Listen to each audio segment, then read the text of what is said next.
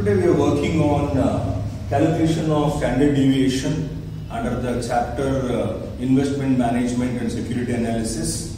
The problem goes like this: the rate of return of equity share of a company for last 6 years are given below. For 6 years, information is available about the particular equity share. The returns are given for 6 years. So based on this, we are supposed to calculate standard deviation, that is the risk connected to that particular equity share. So I have written here in the first column 2016 to 2021. Then returns is given in percentage. Return is denoted as R, and we have returns here. 5 years we have plus returns, and 2018 only 1 year which is in negative.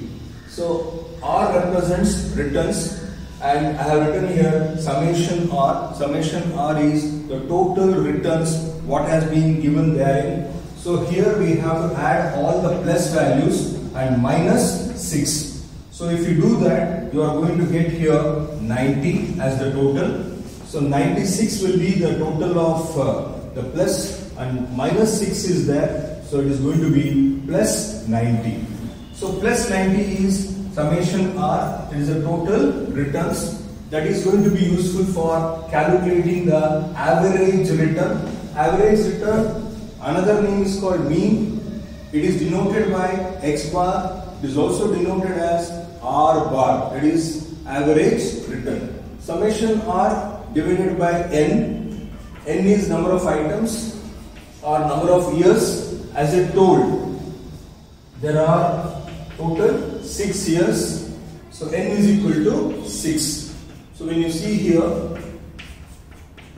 90 divided by 6, that is going to be 15 is the average return. So the first step, calculating the average returns, 15.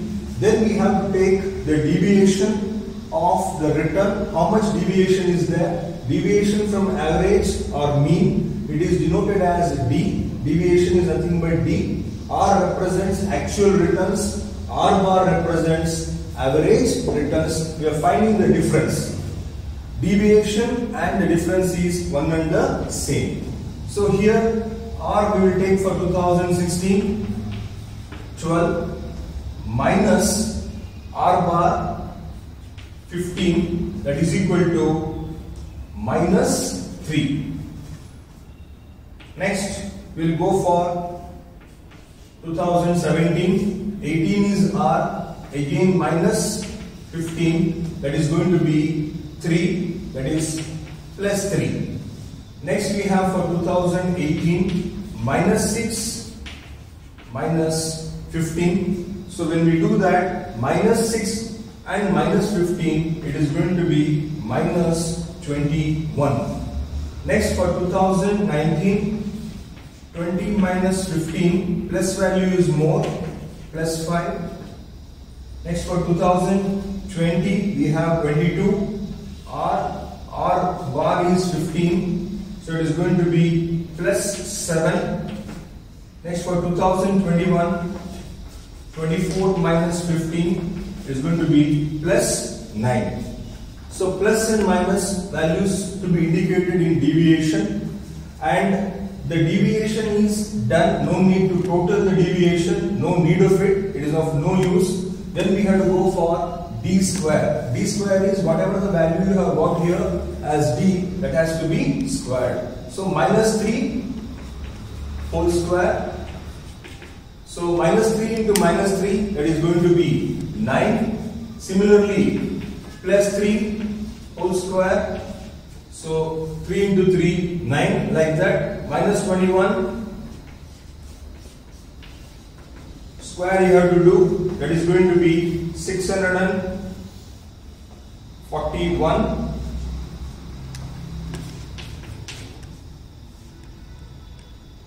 441. Next, 5 square 25, 7 square 49, 9 square 81. So when we do this, all are plus values only. So if you do the total, that is called summation d square, or total of deviation square. That comes to 614. So this value has to be taken for calculation of variance. After finding the variance, we have to go for standard deviation. So step number 2, variance, summation d square 614 divided by n, that is 6.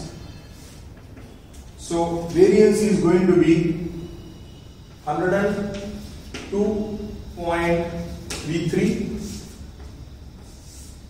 So I have to take for standard deviation square root of variance 102.33. Square root we have to take, that is going to give us 10.11% as standard deviation. So the risk involved in equity share is 10.11.